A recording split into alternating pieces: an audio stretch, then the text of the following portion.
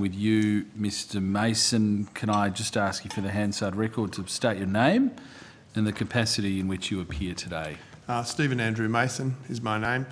I'm a current Brumbies franchisee here in Canberra with three franchises. I'm also a member of the Franchisee Advisory Committee that meets with Retail Food Group to try to assist them to make changes to the network and better facilitate changes that actually is meaningful to the franchisees on the ground. Okay.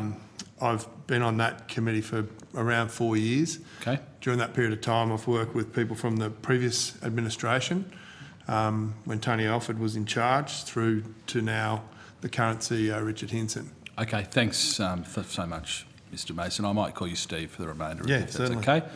Mr. Burke, do you want to do the same? Just state your name and the capacity in which you appear today. Yep, Baden Andrew Burke, and currently unemployed. So I'm just here to give You're some information. here in your own capacity? Sorry? You're here in your own capacity? Yeah. Okay, and I might call you Baden if that's okay. For the No problem. Well, the committee is only, I just want to reiterate, is only hearing evidence in relation to this inquiry into the Franchising Code of Conduct. Gentlemen, do either or both of you have an opening statement you'd like to make before we start with questions? I'm happy to go straight to questions. Okay, Steve, yep. Baden, you're happy too? As well. Senator Williams, do you want to kick us off? Yeah, thanks, gentlemen. Thanks for your presence. Mr. Mason, I launched this inquiry after media and complaints and so on, and there's been a lot of good things we've heard about from McDonald's and other franchisors, and a lot of bad things. Tell us your experience about the bad things you've experienced during your time as a franchisee, and what we can do to help make it better for the future. Senator Williams, I've been involved with Brumbies brand for 14 years. Baden and I were originally business partners up until about 3 years ago. When we started the businesses together, the businesses were very good businesses, quite profitable, easy to run, a lot of support. It was the major reason most people entered into those type of arrangements. That was when Mr. Sherlock owned Brumbies? Yeah, Michael Sherlock was the owner then. And then about 6 or 7 years ago, Retail Food Group came in and acquired Brumbies as a brand. And I'm not exactly 100% positive, but I'm fairly confident that RFG either floated on the stock market shortly thereafter or had already floated on the stock market at that point, and when they acquired Brumbies. When Retail Food Group acquired Brumbies, there was a lot less transparency. There was a lot less profitability. Let me stop you there. There's a lot less profitability. What did RFG do to take away your profitability? The major problem, Senator Williams, is that under RFG's banner, or under RFG's management, there are a lot of rebates that we have no idea how we can quantify what they are. In other words, you're saying the franchisor RFG, when they took over from Mr. Sherlock's organisation, charged you a lot more? Indirectly, they did. Indirectly, what happened was the profitability of the businesses disappeared out the back door. So whilst the 8.5% was still there on the what they quantify as top-line sales, that didn't change. What was the 8.5%? The 8.5% is 6% for the licence fee to have the sign above your door. Of turnover? And 2.5% as a marketing levy. So the 8.5%, they did actually try to increase that to 10%, but there was that much pushback at the time that they decided to leave it at 8.5%. But what happened shortly thereafter was the costs of everything skyrocketed. What happened after that was that the services were stripped out. What is everything? Your flour, your yeast, your inputs that RFG drinks, supplied to you? Absolutely, yeah. In particular, the big ticket items like flour. And to compound that issue, RFG started to maintain its profitability, started to strip the services out that they offered. Like at one point they sacked all the people that were called business development managers, the BDMs. They took them all out of the field and replaced them with a team of, I think it was 2. I think they had 16 BDMs across Australia who serviced the network that had shrunk fairly dramatically at that point. And they replaced that with a call centre.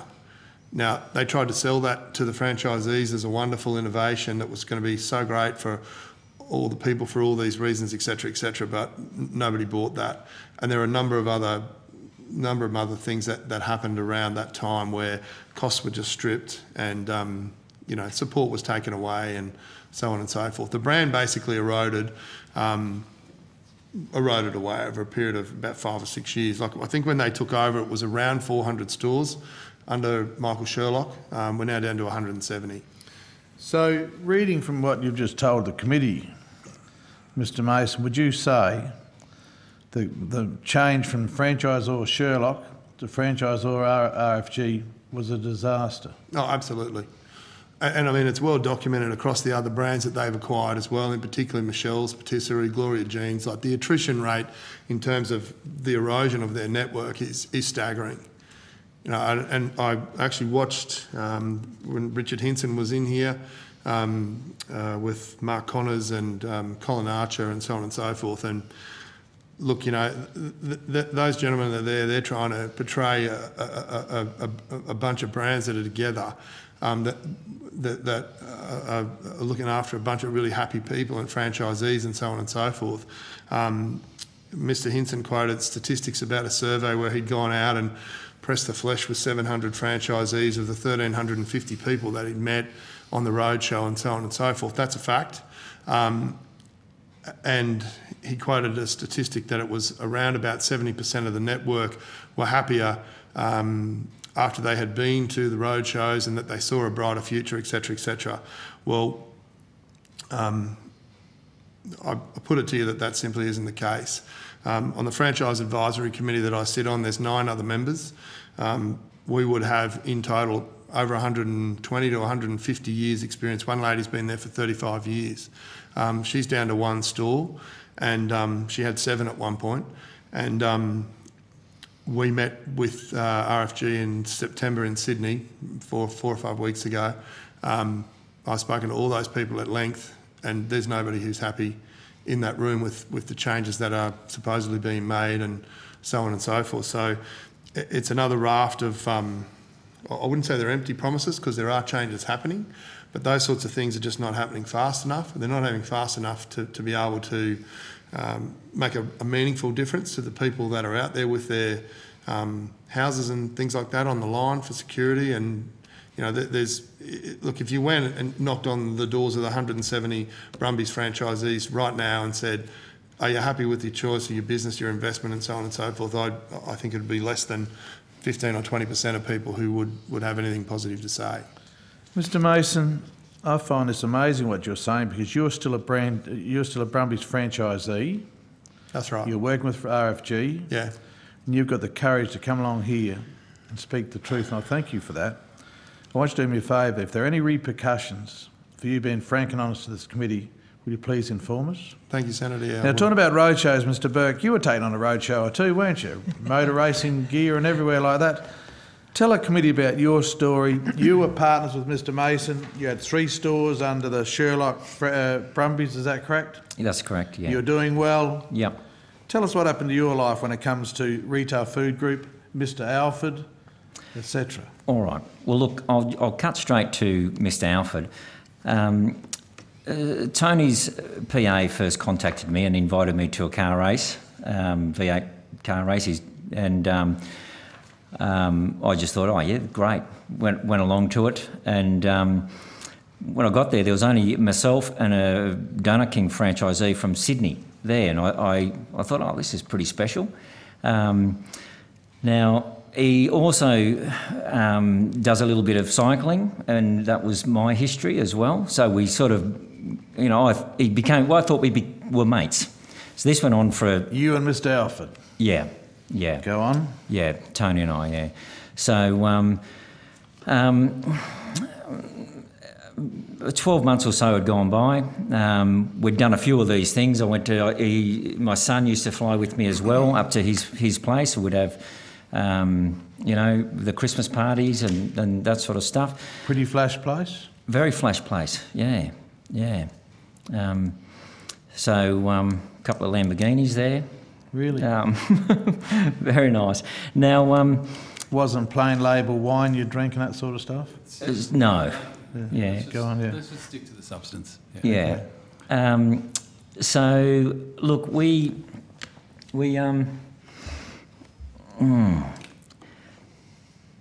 I trusted. You were being wined and dined for a reason. I think that's Yeah. what you said.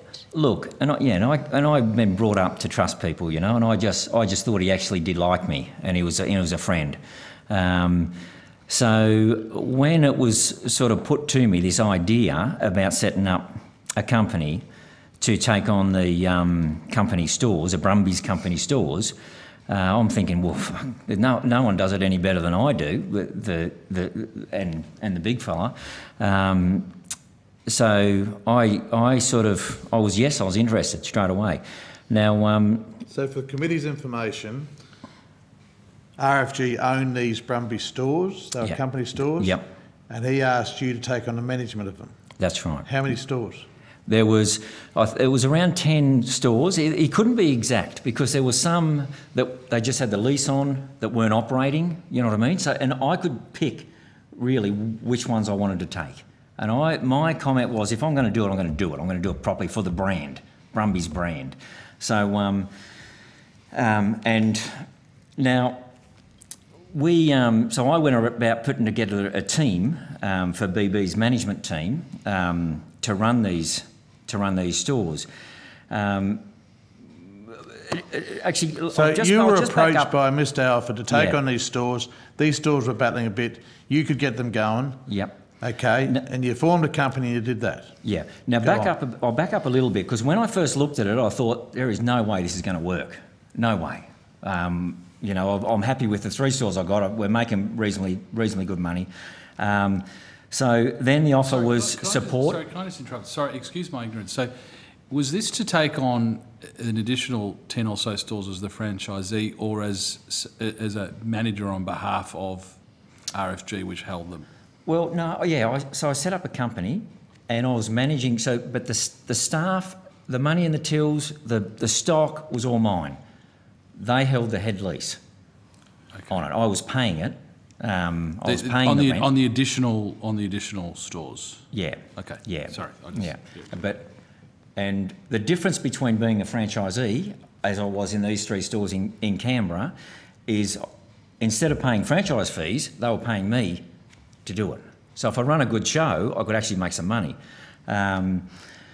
Now the numbers. How was that calculated, Baden? Like what was the payment calculated on? Were you paid a set amount to manage them, or were you plus an incentive? Yep. Based on how they were operating. There was an original $1,000 per store take on, $750 per week ongoing per store, and that sort of didn't cut it because I couldn't turn these things around instantly. So then they threw in $20,000 as a loan. I had 2 years sort of repayment interest free on that loan. And that was for each store? Per store, yeah, that's correct. So that was starting to get a bit more attractive. We're still sort of negotiating. Before we got to that point, when Tony first told me, it was over a beer at his place, and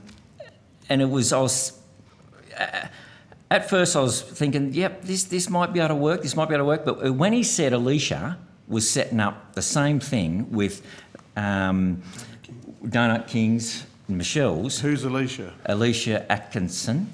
It's his She partner. had a company called Exit 57? That's correct, yeah. Go on.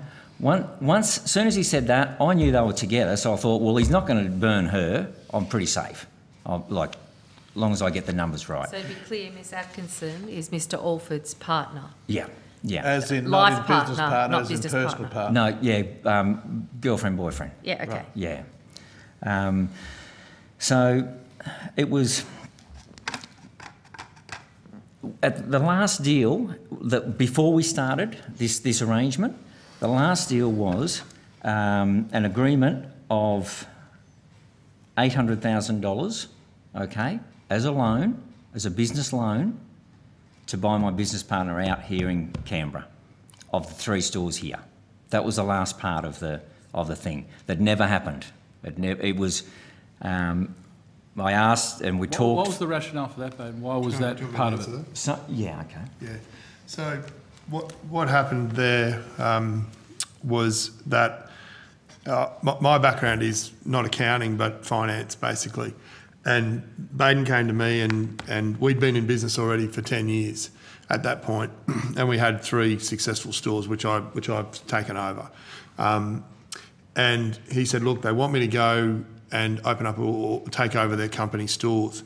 Now, mate, correct me if I'm wrong, but my understanding was that whilst Baden didn't own the stores, he was wholly responsible for everything to do with those stores financially. He paid the wages, the super, the rent, Insurance. towards the end, licence fees as well. The deal that was offered to him and the deal that he ended up with in the end were poles apart. And he came to me and said, look, I think this is a great opportunity initially for both of us. I said, there's no way in the world I'm going to touch that with a barge pole. So, some of those stores were doing $4,000 a week. And Sorry, Steve, can I just jump in, Baden? So when we say the deal, is this are you now referring to discussions you had, the deal being your informal discussions, or was this all documented? Because you're saying what you agreed and what ended up being occurring were different. Yeah, there's At any point in time, Is there any documentation? Any way we can verify that difference? Look, we have. I've got plenty of sort of stuff there in my diary. I'm talking. You don't have a contract? Emails. No, there's no contracts, contract. No. Other correspondence that No. would It was show all done contemporaneously verbally. Yeah. what was agreed. Yeah, no, it was all verbally. Okay. Yeah. Sorry, continue. So at that point, I just said to Baden, I said, look, if you intend to go down this path, you need to find a way to get me out of this, because I could see it was a train wreck. And no disrespect, but I knew he was going to end up bankrupt, and I didn't want to be dragged into that scenario. And I told him that. I told him that a number of times. But I think Tony Alford is quite a persuasive person. And I think I was giving Baden one side of a story, and he was getting another side of a story elsewhere. He's not talking to you, he doesn't want to talk to us. Well, he didn't talk to me either. He didn't talk to me either. I think they target people that they know that they can, they assess people. So that money was meant to be forthcoming within 6 to 8 weeks, and there were so many little roadblocks along the way, so many hoops we had to jump through, and so on and so forth. And it got to this is the when you say money, the loan to buy the you out. loan, yeah, the The loan. 800,000. That's right. Which was paying you out and was a loan that you were taking. That's and right. Was that on commercial terms, Baden, that loan? The 800,000. Yeah. No, it was just a loan directly with RFG. Was there an interest rate? And Yeah, there was an interest rate on it. Yeah. anyway, But Mr. Mason is verifying that you came to him describing this whole deal, and you have an enduring sense of trust in the truth of Mr. Burke's comments. Oh, absolutely. There's no question in my mind. I've seen figures on emails and so on and so forth of it was 750,000. So Baden obviously had something he wanted to do with the other 50, but the agreement was $250,000 per store. And originally it was meant to take 6 to 8 weeks. And there are emails to verify these Well, sorts of I don't have those. Okay. But the figures were bandied around. The figures were bandied back and forth between us.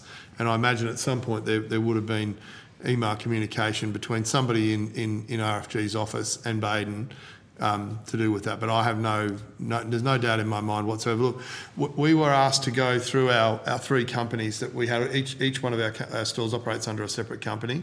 And we were asked to go through and clear off all the, I just can't think what it is off the top of my head, but it's a 4-letter acronym for it's like an AAPS or an APPS or something like that. When you borrow money to buy a vehicle or some motor equipment or something like that, they take a lien over the equipment and they register their interest against your company. And the legal department at RFG said, look, you need to get through and clear all this. You need to clear that. You need to do this. And there were emails that came through from the legal department to Baden about that. So there are documents. So there's no question that... So, There's documents somewhere about this. Absolutely. In RFG's system, there will be documentation of this. Look, you know, haven't said that naively.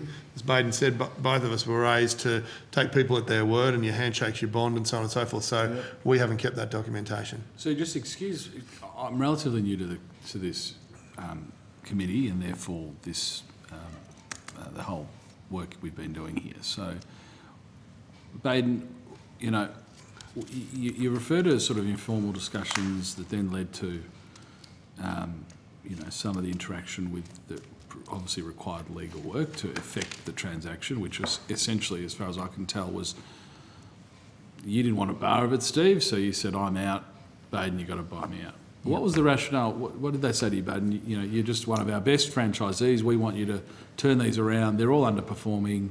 They're doing it tough. You're the guy that's going to do this for us. We're going to give you 20 grand up front, plus we're going to pay you, what was $1,000 per store, plus up front, plus $750 per week. Per week on, yeah. But you're going to assume everything else. Yeah. Liability, Yeah. Okay, and you know that all sounds, you know, I can understand they'd want a, you know, a really great franchisee to perhaps do these things. Yeah. Now, presumably, you got into those stores, but based on those discussions, Steve, you know, I'd say you two are in partnership. Steve, you could see, irrespective of what was being said, this doesn't stack up. No. Baden, you know, why do you think you didn't form that conclusion? Look, I'm a baker. It's my passion. And a hot bread shop it's like I've been doing it since I was 15. That's what I do. So I look, you know, I've been very lucky I've had Steve with me for when I was in business for 10 years, taking care of the back end of the business. So the big fella didn't want to come in with it, so I needed to find someone as smart as him to run that side of it. So look, I quickly got a general manager who he was the general manager for Donut King for 16 years, I think, under RFG. So he knew the RFG setup, and he sort of was my Steve Mason in BBMT.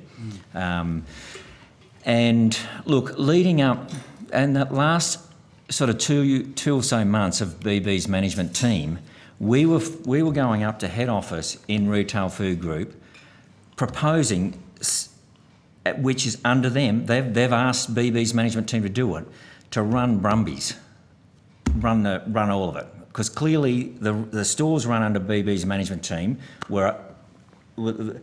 they've increased 15 to 20% in that short period of time that we had them. So how long did you have them, Mr. Burke? The whole show was only about 12 months, the whole setup. But we turned them around straight away. As soon as you put a bit of love into it and you've got someone, you know, in there motivating the staff. How many stores was it in the end? Look, in the end, there was, including the three with Steve, there was 19 altogether. Sorry, that was separated out. So yeah, so the ones you took on. Okay, BB's management team ended up with 15. That's your business. Yeah. So you took 10 loss-making corporate stores on. Yep. Where are the additional ones from? The other ones, they'd come in. They were new stores that they couldn't get a franchisee. This is where BB's management team could have worked. So if they get a good site, they can't find a franchisee, we go in there, we open it up, it's for sale. All those stores were for sale the whole time. Right. So we would never stop a potential franchisee from coming in there. So you started... Did they sell those stores? Sorry? Did they sell those stores when it went bad for you? We sold one. And when we sold one during my term, up in north of Brisbane. South East Queensland. Yeah.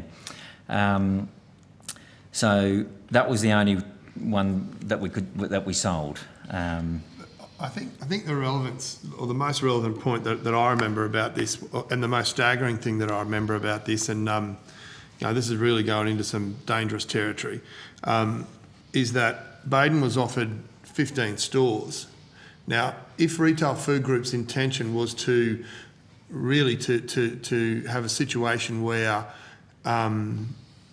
they wanted those stores turned around, built up, staff mentored, all the things that they spoke to him about, and then returned to the network under a new franchisee, right? The business model, you can kind of see all that works, and you say, okay, well, here's a guy who's a great operator. He's been in a bakery for 30 odd years. If anyone can do it, he can do it. The biggest issue Retail Food Group faced when they took over Brumby's was they never managed manufacturers. We are manufacturers. Everything else they have is what they call freezer to oven. So nobody else makes, they don't even make pizza bases at crust, they come in, from what I gather. But they held back 3 stores that were company stores that were all turning over around $20,000 a week, which were profitable stores. Now, you know, there was also... Sorry, Steve, but that's not surprising, is it? Because you're going to get Baden to come in and look after the ones that need turning around, not the ones that are operating well. Because these are sort of a hired gun to come in and fix these, you know, because you've got the proven track record.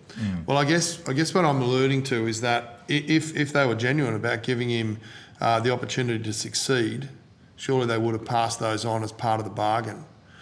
There was a lot of rumour and innuendo flying around about that time that that Exit 57 that Alicia Atkinson was responsible for running, and BBMT as well, was purely a vehicle just to remove negative cash flow from their bottom line in order to, like I said, we're getting into some fairly heavy duty territory here, but I don't know this for a fact, but I'm just letting you know that there was rumour and innuendo rife within the network. Why don't you, Steve, why don't you stick to the things that you know and your own experiences? Yeah. On that note, in Tony's office, Tony Alford, he let me know that mate, we've got this deal going on with we're going to do Gloria Jeans. It's not public. Keep it to yourself. You know, again, I thought we were mates. Now, after a period of time, I've said to him, mate, what's going on with Gloria Jeans? You know, can we talk about it yet? Oh, I just got to make the numbers work. I just got to, you know, it'll happen. I just got to make the numbers work. Sorry, Ben, you were keen to dip your toe in the Gloria Jeans. No, you not interested. No, sorry, not interested. So you were just asking out of curiosity. We were mates, yeah, in his office, sorry. and we were just look. I would ask him for advice. I'm going to tell you a quick story. The first time I asked him, Tony Alford, Mr. Alford, for advice, he leaned across the table. He thought about it. He leaned across the table and said, looked at me square in the eye and said, "Don't trust anybody." Sounds like good advice. I know. That's a man talk. Yeah, I should have. You didn't realise he was referring to I should have himself. ran then. But it was once Gloria Jeans happened. Look, for the life of me, I do not think we have spoken since. Not a message, not a text message, nothing. Once Gloria Jeans' purchase went through. So let me stop you there, Mr. Yeah. Burke. Are you saying that you were brought in to clean up the bad ones, to get them off the books so they could then set themselves up in Gloria Jeans? Oh, that's what I reckon, yeah. Okay. You had all these stores. Yep. What happened then when you couldn't repair them, you couldn't get them back on their feet, they're not going well? What assistance did you get from RFG? Look, no, that's not quite right. They were going well, and they were becoming profitable, and BB's management team was growing, and we were in meetings with Retail Food Group, with Andre Nell, Gary Alford, discussing, those two mainly, discussing BB's management team taking over the brand, managing the brand. Now, I went up there, put a business plan, a proposal to him under that they've asked me to do it. Sorry, Baden, is Gary Alford related to... Brother, sorry. Yeah.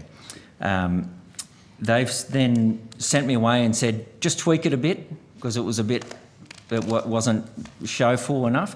So I spent a bit of time with my accountant here in Canberra and put together the show for them, went back up there. They loved it, loved the idea.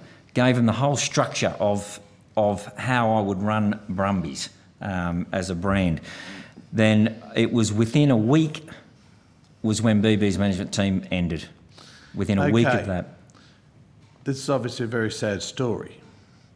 But tell me this, as regulators, as committee, what do we need to put in place to see that bad behaviour and these things don't happen again to people in the future? Sorry we can't compensate you. No, sorry, sorry. did they bankrupt you? Absolutely. RFG pursued you for bankruptcy? Yep. It did. Sorry, what was that? RFG pursued you for bankruptcy? No, they didn't. Other creditors? Other creditors, yeah. Okay. What can we do to see that this doesn't happen again for the future? In RFG's case? Yep. Yep. That's what you know about? Yeah, that's. So look, for RFG, look, I don't know. I've been out of it for 3 years now, but under when I was there, RFG, the top, they were trying to control the franchisees as well. They should put their general manager of their brand, each brand, should have 100% autonomy to run that brand. That's what they get paid to do. Someone with a bit of passion, a bit of go about them. If they don't do that, if they don't perform after 12 months or so, then move them on or move them to another brand or whatever. But Tony Alford, at the time when I was with RFG, Tony Alford was pulling the strings on everyone, the whole show. So we had a couple of good general managers come through. Managing directors come through at Brumbies. They didn't last. They didn't last because they tried to run it properly. This is all good, but I come to the point. As regulators, what do we need to change? Do we need to change a code of conduct? Do we need to change behaviour? Do we need to have ACCC train people? Do we need to have people educated better? Do we need to have more disclosure and transparency of the books, the figures, the turnover? What do we do to see in the future that people like you, Mr Burke, who know the industry and have worked hard, don't get put through bankruptcy? And perhaps you might be able to help us as well, Mr Mason. Yeah. So the major issue there at the moment is there is no transparency. Transparency. Expand on that. It doesn't exist. It's impossible to calculate the true cost of your relationship with Retail Food Group because you've got so many different revenue streams that are coming out of your business going back to RFG. I think rebates were never really a massive issue in the Sherlock era.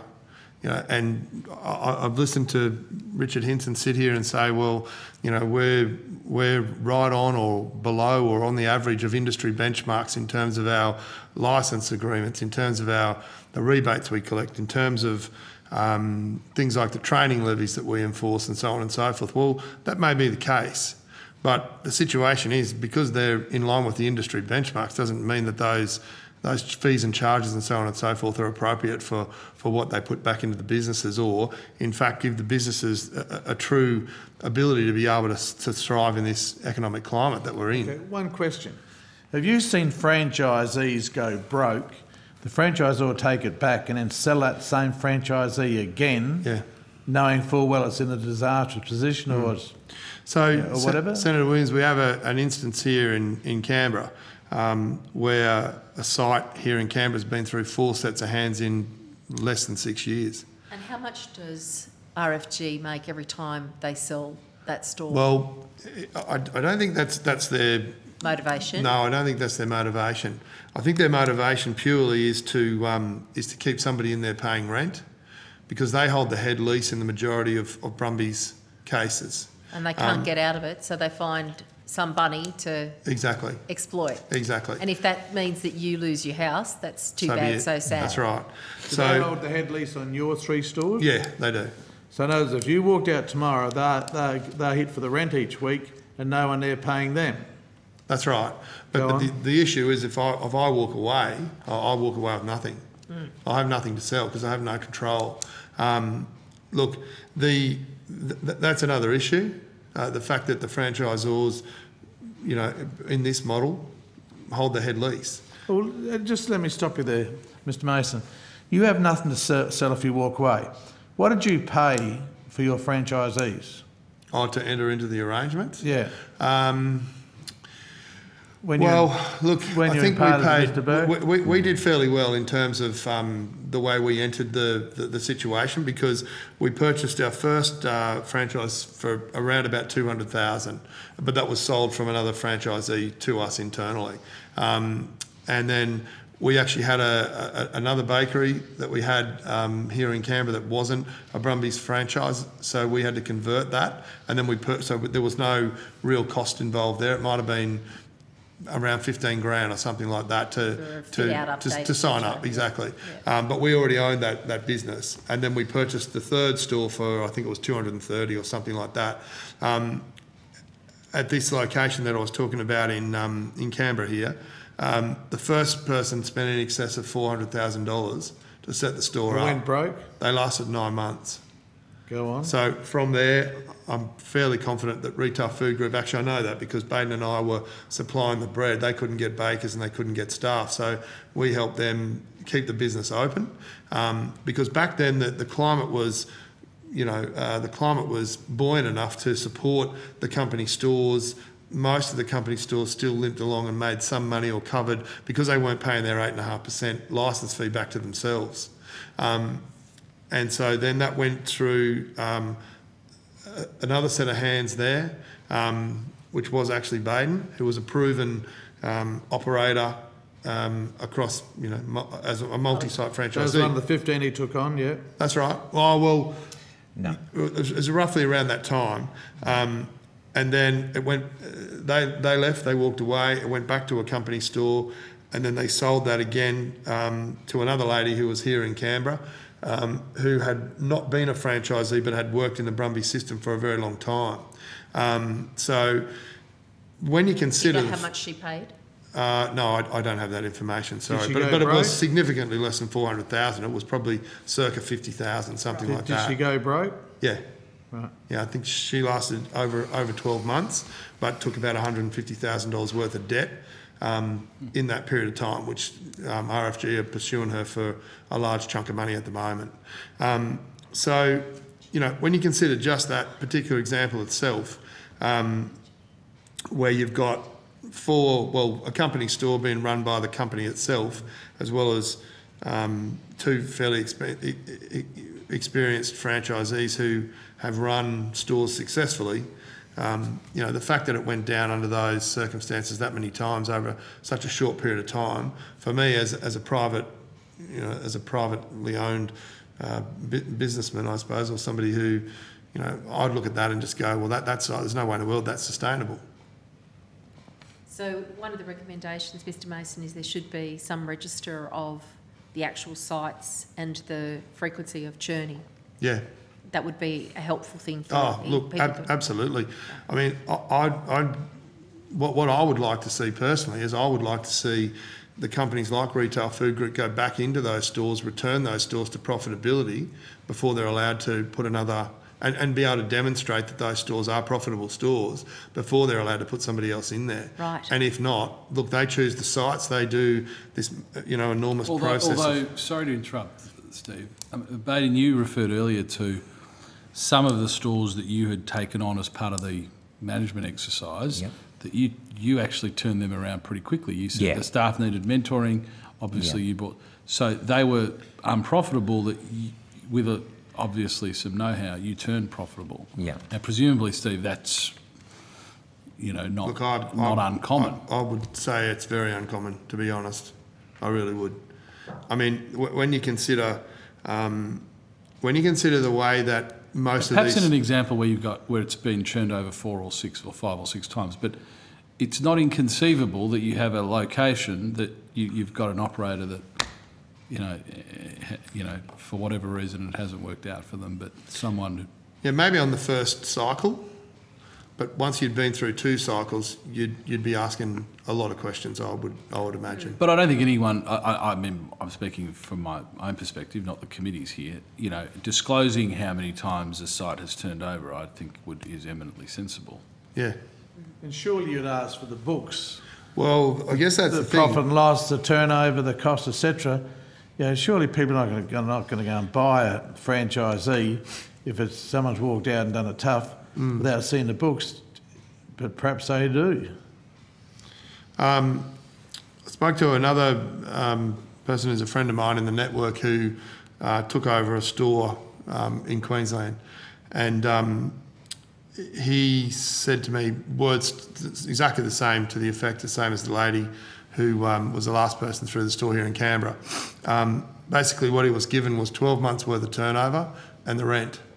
Now when Richard Hinson was here, he said they went through a 22-step process that took 180 days to ascertain whether or not sites were suitable and so on and so forth. I just don't understand how that can be watered down to 12 months worth of what they call top-line sales and a rental figure. Yeah. To Mr. Burke, my way back of to your thinking, position. that's not due diligence. When it all looked like turning to tears, Mr. Burke, what support did you get from RFG? Yeah, nothing. Nothing. Did you ask them for help? Yes.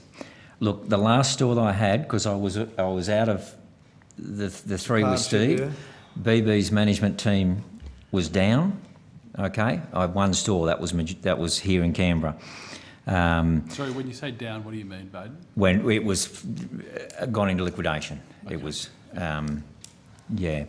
administrators in administration, but now that happened because once RFG bought Gloria Jeans, that's when things changed, and all of a sudden BB's management team had to start paying exactly like a normal franchisee. Right.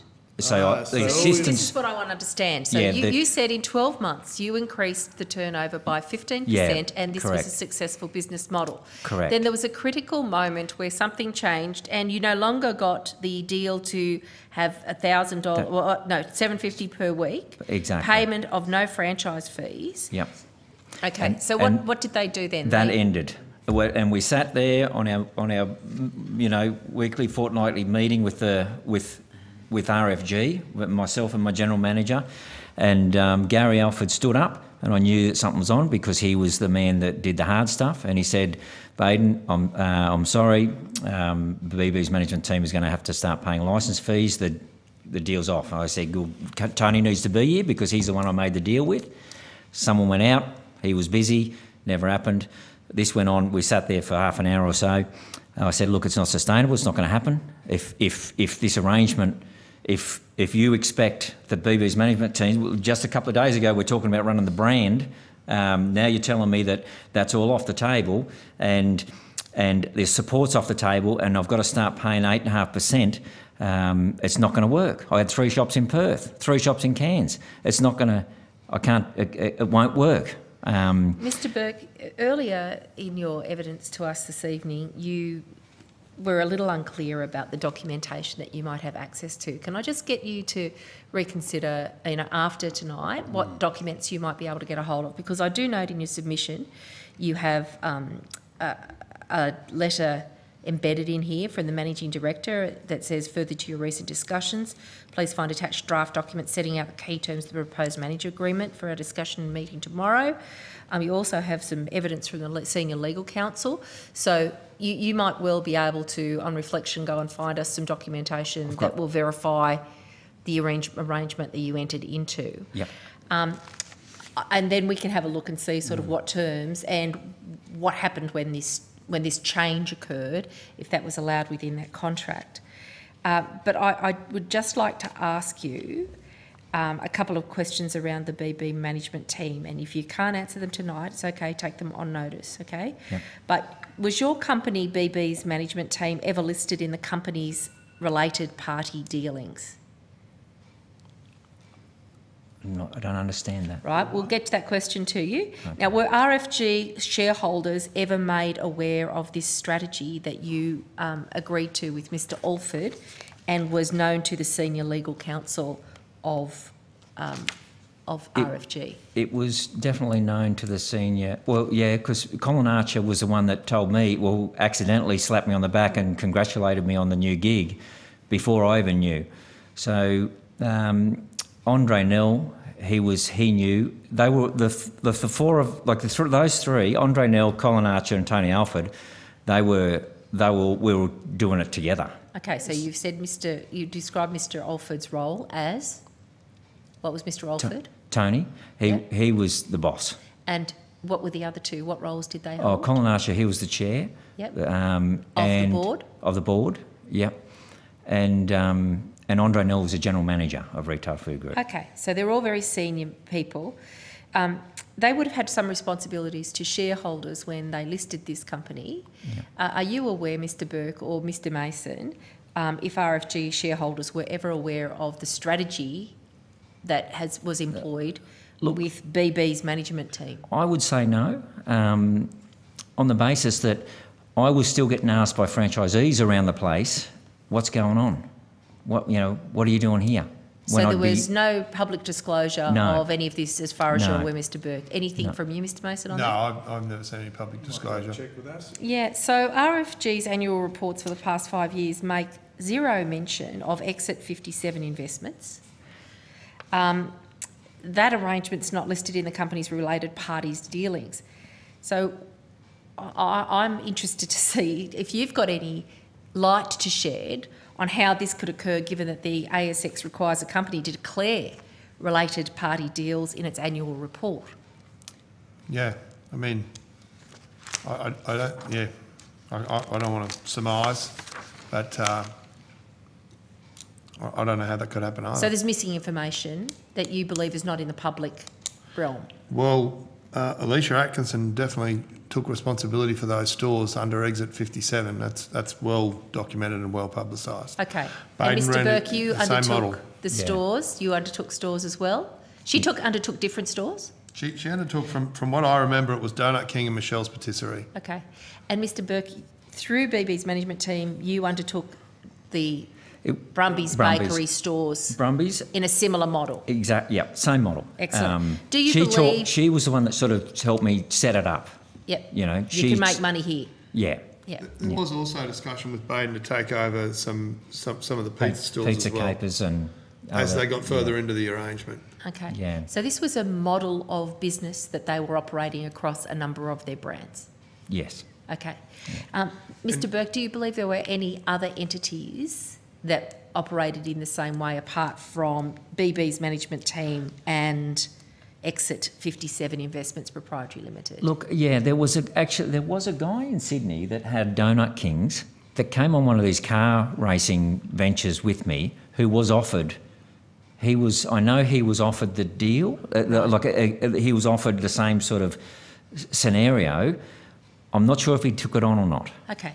So we're talking about a business model of sorts that is embedded within RFG that was being implemented across a number of brands to the best of your knowledge. Yeah.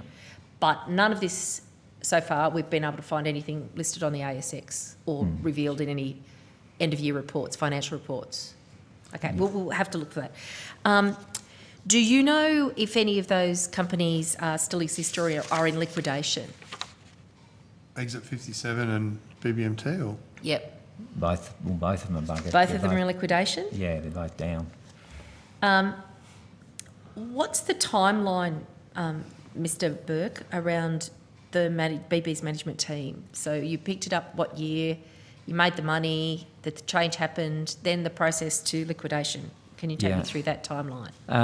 Or do you need to give me that on notice? Put that on notice if you need exact. I'd say 12 to 18 months, if you know. But Okay. I yeah, think getting the exact detail would be really Yeah. useful. yeah, okay. Good. Thank you.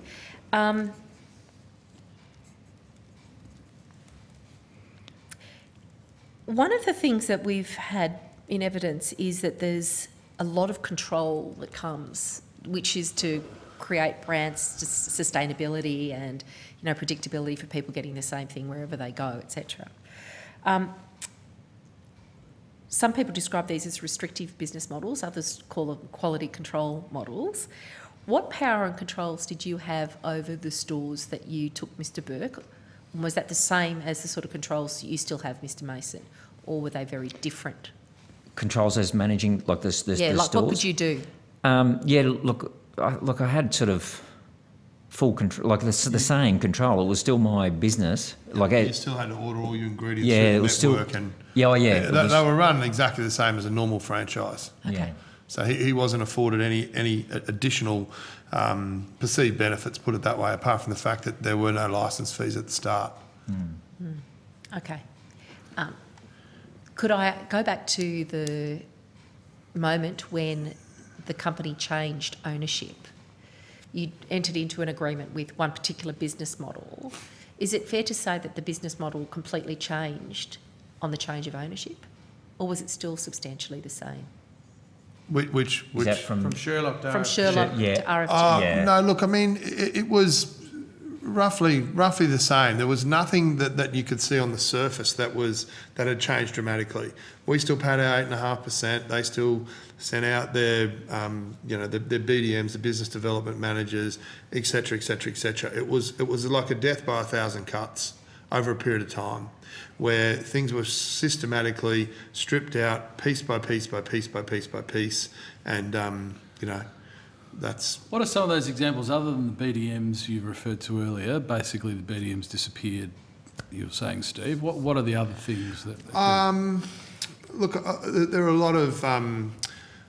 lot of internal changes as well, where you'd ring up one day and you'd have, like Baden alluded to before, you'd have one a marketing executive, for argument's sake, I don't know the exact terminology, for Brumbies, another one for Donut King, another one for Michelle's, and then all of a sudden you'd ring up and this person becomes more and more hard to get a hold of, and you realise that person's now looking after 3 brands. Yeah, efficiency models they call that usually. So that I guess that's what I'm getting at is that those sorts of things that people rely fairly heavily on, or the majority of the network rely heavily on, just disappeared. So what you were getting for your 8.5% on one day was very different to what you were getting for your 8.5%. Well, see, the business model when we entered into it, we saved roughly 10% on our cost of goods across the board, and to the best of my knowledge, at that point when we entered into the arrangements in 2004, there were no rebates, or if they were insignificant compared to what they are now. And that, I guess that's what I'm trying to say about the transparency, where there is no transparency. Ideally, RFG... They're not required to tell you about these changes. They have arbitrary power to make these changes without any consultation with you. Is that correct? I'm not in a position to answer that. I've never read that document. The document is well in excess of 300 pages. Some of the things that I've been told over the years disclosure document or the contract. And the licence agreement. Yeah. But it's very lopsided. So what recommendations should we make around those documents? Because we're being told, that the best way to get around it, some people have said, just make sure that they go and get legal advice, and they need to sign a waiver to say that they've got legal advice. See, the issue is that, let's say for argument's sake, when you go into your original arrangement with the franchisor, everybody has the rose-coloured glasses, etc. You go in there, blah blah blah. When you come to renew 5 years later, it's the same document. If you don't sign that document, you're out. That's a real problem. Because so one of the things we've been considering is that, we heard evidence today that there's synergies between like the nature of the contract, but also the relational dimension of this. That at the outset, you need not only the contract about what you're entering into begin, but you need a divorce document in preparation. So it becomes clear that you may or may not have goodwill. Yeah. It becomes clear that you may or may not have the capacity to purchase on further. We're hearing that kind of recommendation, that you need to have the document for separation embedded in the commencement. Yeah. So... Yes or no? Do you think that's a good idea? Yeah, I think that's a great idea. I've looked at a couple of business models subsequent to RFG because I need a life after this to try to support my family and so on and so forth. And in quite a lot of these franchise arrangements that work really well, there are examples of scenarios where people just give each other 30 days notice and take the signs down and part and go their separate ways. And that's agreed at the commencement of the negotiations. Yeah. In one instance, I've investigated a brand which is Australia-wide, 800 stores, which is in growth. Their document is 2 pages. That's it. And it's written in plain English. When RFG took over from Sherlock's, you only make the bread, the other cakes and pies and that are brought into your stores, correct? Yeah, look, that's a fair representation. It's not... Or did you lose profit margin for those out-of-store supplies to your store once RFG had taken over? Did they increase their price there? No, not straight away. No, that's what I'm saying. It was death by 1,000 cuts. So basically what happened is, in an effort to keep everything looking the same, pies and so on and so forth were bought in frozen, and that was the case under Sherlock, and it's still the case with RFG. There were other things that were bought in, frozen, freezer to oven, that we basically came in a big box, put in a prover, put it in an oven, bake them off, put them in the cabinet. We actually make more in Brumbies now than we did when Brumbies was owned by Michael Sherlock, because people have found innovative ways to cut costs around that, but it's still not enough. So that didn't change. It did change with some of the other brands, some of the other submissions that I've read, but not in Brumbies. Right. So, Steve, what would your advice be? I mean, you've got a change in ownership, and, some advice or evidence we've received is, there should be a right for someone like you to essentially terminate the agreement if ownership changes. I mean, thinking about that practically, you're saying your evidence to us now is things didn't drastically change on day one, putting your situation aside, Baden. So presumably, there could be circumstances where ownership changes and things just run along merrily for a period of time, and then perhaps by the time they've changed, your ability to then terminate is over anyway. How do we get around that, if anything? Because here you're saying it's sort of like death by 1,000 cuts. It happened over a period of time. Yeah. The event that occurs that sort of would enable you to make a decision is presumably the ownership change. Yeah. It's not something you can have forever, I wouldn't have thought. What's your advice to us as someone who's lived through it? Look, I mean, as it stands, I can only answer the situation I'm currently in. As it stands at the moment, I've got 3 stores. One of those stores would be in the top 5 or 6 stores in the Brumbies network nationally. I've had those stores on the market for 5 months. I haven't had anybody come through to inspect those stores. When you say they're in the top 5, I mean in turnover, profitability? No, turnover. In turnover. Yeah, so they're successful businesses. Yeah. And all 3 of those stores are profitable. So I'm now in a situation where I want to relocate my family to Queensland. I've done everything I need to do. The stores look good. The financials are fine, etc. And I talk to my agent on a fortnightly basis, and he says that as soon as they find out they're franchise bakeries, and as soon as they find out they're Brumbies bakeries, people just disappear. So if I was to take the signs down and increase my profitability, see, this is the thing at the moment, for the 8.5%, which is around $5,000 a week that I contribute to Retail Food Group, I get nothing. I get nothing back at all. I can go out to Costco and buy a bag of flour, $1 a bag cheaper off the shelf out there as an individual, same quality. It doesn't matter what they say. That's it's not based in fact. I can buy 2 litres of milk at the IGA across the road for the same price that I buy in a network of 1,350 stores, and in some cases cheaper. So there's no incentive for people to want to join a brand like this at the moment. If I was to take the signs down, those businesses are probably worth $750,000 each. Oh no, cumulatively. And what's stopping you from doing that, Steve? Well, the fact is I don't actually have licences at the moment. I get phone calls on a regular basis from Retail Food Group to try to entice me to come back and sign. Sorry, you don't have licences? Yeah, my licences have expired. So you don't have a relationship with them any longer? Oh no, I do. I do. I have a financial relationship with them because I still pay the 8.5% every week. Their signs are above the top of my stores. The reason I don't take those down is for fear of legal ramifications. Because in the past, what's happened is people have tried to debrand their stores. RFG have gone in and executed their powers under their licence agreements or their documents or whatever it is, whatever the document is that is signed, and they just kick the people out. So are you saying your licence term with them has expired? Yes. When did that happen, Mr. Mason? Look, it's been over a period of probably the last 18 months. The most recent one, the third one expired on the 23rd of July this year. But despite that happening, you cannot walk away from this, and you're in this sort of no man's land. That's right. Which is partly to do with the contract you've signed, I'm assuming? I Or think- it's just fear? I You don't haven't- strike me as a very fearful person. I haven't gone into. I don't really want to say too much. Yep, sure. In this forum Yep. because it's you know. Beg your Yes. pardon? It's a public forum. Yeah.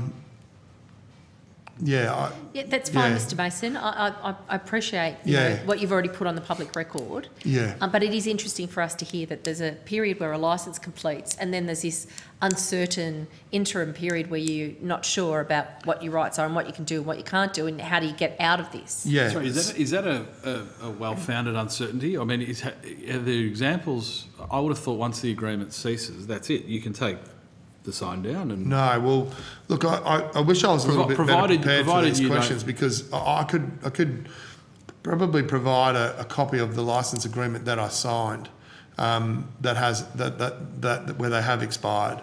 RFG are quite actively pursuing my landlords to get my landlords to re-sign leases with RFG. They're actively and positively pursuing me as well to re-sign for another 5 years and so on and so forth. The issue for me is that once I do that, they want around about $20,000 per site for a system that doesn't work. And no one can show me any evidence of the fact that that system is turned around and there's no guarantee that system's going to work in the future. In fact, from what I gather, the financial position is precarious to say the least. So, Mr Mason, if you wanted to resolve this matter, how would you think about going about that? Is there a mediation path that you can follow that you're aware of? I have actually approached Retail Food Group and Richard Hinson personally. Yep. To let me out of the agreements. And look, you know, Richard was quite helpful. He said, look, there are a few things that we need to discuss, a few avenues that we need to pursue before we look at anything else. Yep, so don't go any further about your personal circumstances. Right. My question is really, are you aware of a mediation path? If that all falls apart, I hope that, you know, Mr Hinson actually resolves this matter with you as a matter of goodwill. But if that doesn't happen, are you aware of a mediation path that you can take? No, Or so you don't know about that stuff. What I'm aware of is that this situation happened in far north Queensland a couple of years ago, where a lady debadged 2 of her stores. Right. The debadging process is quite not common, but people do go down that path. But in order to do that, the advice that people seek, or the advice that people are given from legal people, is that they need to find a proxy, so to speak, to go in, take the head lease away, because RFG no longer have access to the buildings if they don't have the head lease. And if the landlords don't want to re-sign, then you get to a moot point where you're kind of stuck. Right. And I'm fairly sure in that document, we are prohibited as ex-franchisees to negotiate with the landlord. And I think RFG gets first right of refusal. There's some complicated scenario that goes on there. It's not straightforward. Right. Otherwise, people at the end of their term, like if it was straightforward, They just take the signs down and my keep signs going. would be gone. Yeah. They Yep. would have been gone at the last maturity of the last licence agreement 6-7 years ago. Yep. So, so most of the time it's smoke and mirrors. And then there's restrictive trading around. You can't set up in a place nearby, even if you've got that customer goodwill and all that sort of I stuff. suspect that is the case. I'm not Yeah. sure. I've never Yeah. read the document. Okay, so one of the things that's clear to us is that people aren't aware of what mediation might be available to them. They're certainly not clear about what an exit strategy might look like, because that's not discussed early on. And the other thing we've become aware of is, even if people do get to the stage where mediation occurs, that there is no arbitration which says you must do this to get the matter finished. So Yeah, well, there's a gentleman that I referred to before there who is in far north Queensland at the moment. He closed his store, I think it was in November last year, wouldn't have been November last year, earlier this year, but about 6 months ago. And he's I won't say too much more, Yeah. which might identify him, but he's now in a situation where he's contacting RFG twice a week trying to get through to somebody who is in a senior position who can make these types of decisions, because he's still been sent invoices for rent for a store that he closed 6 months ago. Right. And it just doesn't seem like there's anything that's proactive that's happening. To So shut that whilst down. RFG hold the head lease, and they sort of they come across as if that's very noble and honourable and so on and so forth, and that they're at the mercy of the landlords and so on and so forth, behind that head lease is a signature with a personal guarantee, unlimited personal guarantee from each and every franchisee who signs those documents. So RFG, on the surface, are responsible for the rent, but then they turn around and countersue people for their losses. Yeah, okay. Now, I'm conscious of time, Thank but you. I just want to clear something in my own mind. So, Baden, back to you, your circumstance. You had discussions, you entered into arrangement where you took on these stores, underperforming stores. Yep. You turned some of them around by the sound of it. Yep. Then the critical moment occurred when all of a sudden they were profitable on the basis that there was no 8.5% management fee. Yep. An event occurred that then imposed that 8.5% management fee. Now, presumably that was something that was allowed under the agreements that you'd entered into, the formal agreements. Well, it was just a handshake agreement with Tony, the whole setup to start with. But in the end, once they were imposed on you, you'd executed contracts that presumably allowed for, if there's an event, including a change of ownership, at that point in time, management fee could be charged. That was in the end, that was the difference between being profitable and not. Is that correct? Yeah. And the money, I'm just trying to, maybe I'm a bit slow, I'm just trying to understand the financial arrangement here. You were getting paid, a grand a week plus No, $750. $750 a week. $750 a week. You had Yeah. $1,000 up front or something Yeah, $1,000 up front. per store. Yeah. Sign on. Then $750 a week. Yeah. And you were responsible for everything else. Yeah. And the debt that you had taken on, the $800,000, No, that never No, eventuated. that never happened. that never It was ultimately. $20,000 per store that you got. How many As loans a- did you as a- draw down, those loans, those $20,000 loans? 180,000, I think it was, or $160,000. So yeah. So in the yeah. wash-up, of all the stores you had, were any of them profitable after the 8.5% management fee was imposed?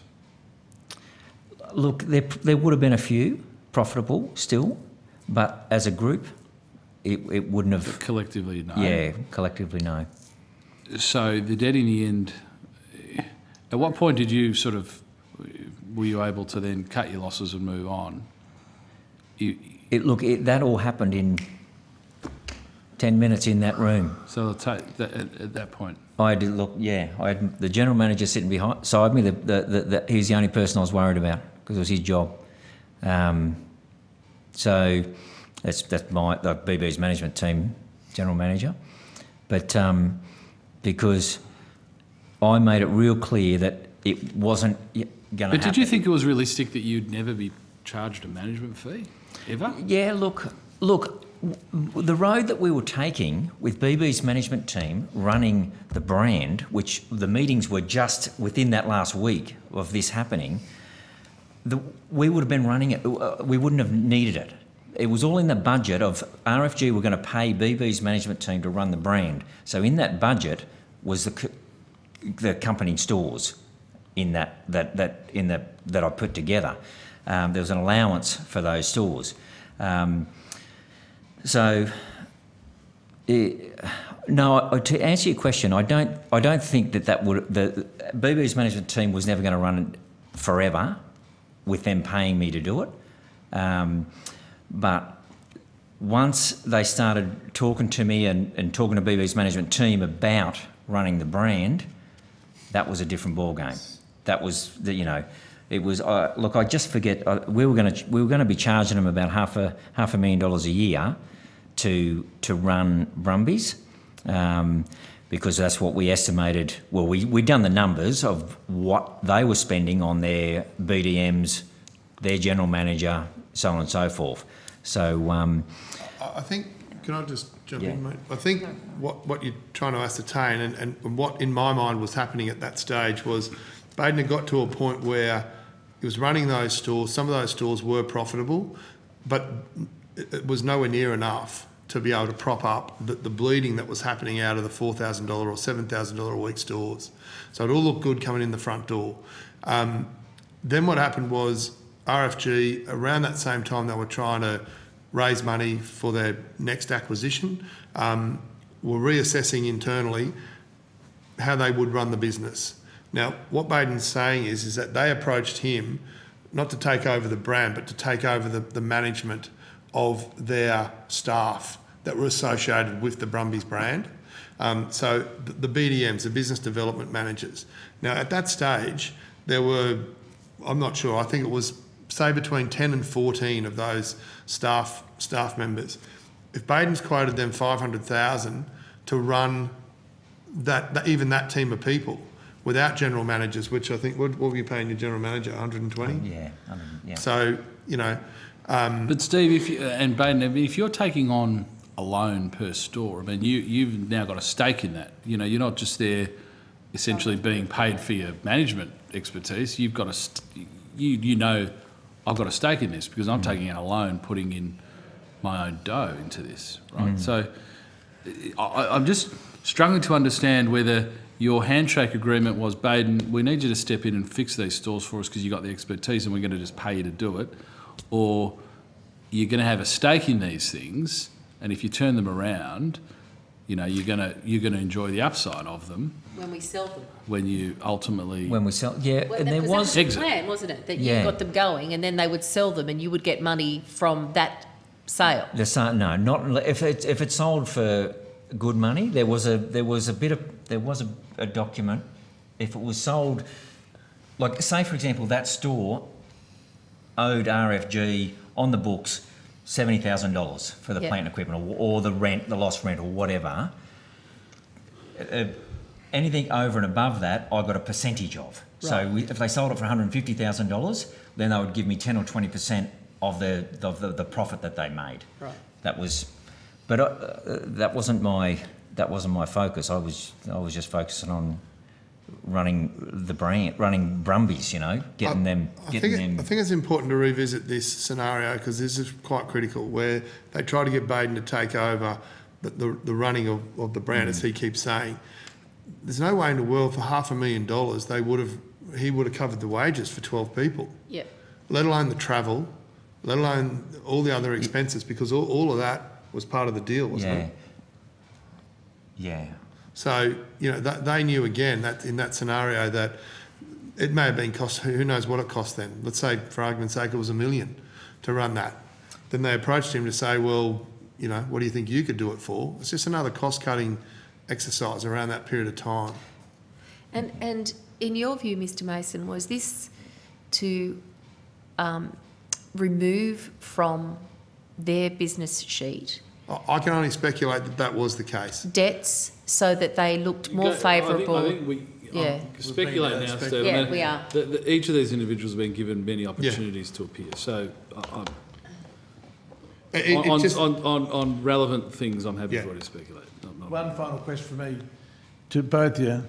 Did RFG act in an ethical way to you, Baden? No.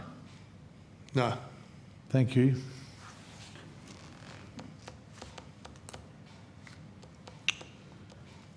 There's no way in the world you can have as many submissions as you guys have from as many people, decent, hard-working people, as you can have when people are acting ethically in the best interests of their network. It just doesn't happen. You've got networks that are out there that are acting ethically. Their franchisees are happy. They're making money. They're prospering. They're doing well. And I mean, who are the individuals that have acted unethically in your view? Well, Yep. I think it's the people we've been talking about tonight. Look, you know, again, it's a pretty difficult question to answer because I would say Tony Alford. Because he was the boss. And even in that office, I spent many times in his office and the senior management department of RFG, which not very many people got to get into.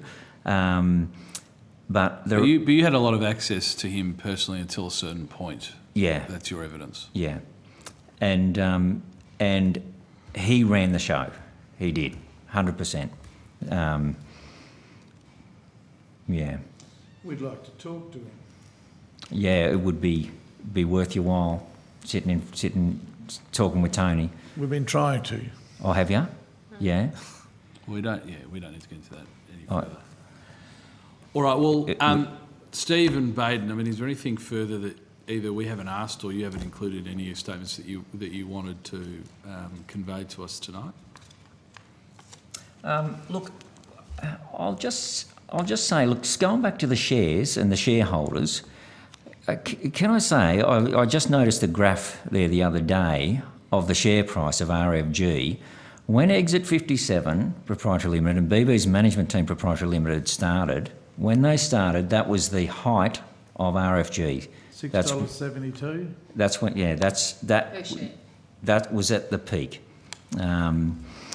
So, They looked pretty good and shiny at that moment. yeah, and then things went down. So, yeah, I had a landlord of mine and another business I operate here in Canberra ring me to, he got advice from a broker to purchase RFG shares, and he rang me and he said, "You're involved with them, would you buy their shares?"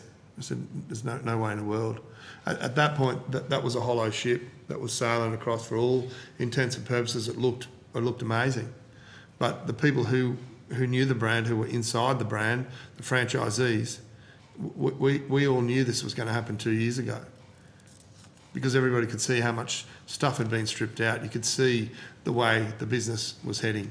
There's no question that was where it was going to end up. Mr. Burke, when you locate your documents, I'd like to understand how long the term of your agreement was for, yeah, because that would be interesting, yeah. and see if that matches up with the verbal commitments that you believe you were given and that you conveyed to Mr. Mason. Yep. All right, thank you. Well, thanks, gentlemen. And can I just say, in relation to any information that we've either requested or you've committed to provide, if we can have that by the 31st of October, we'd be very grateful. And can I emphasise, Baden, information, documentation that corroborates contemporaneously some of the things you've spoken about would be very useful. And can we, and I commenced this formal hearing this evening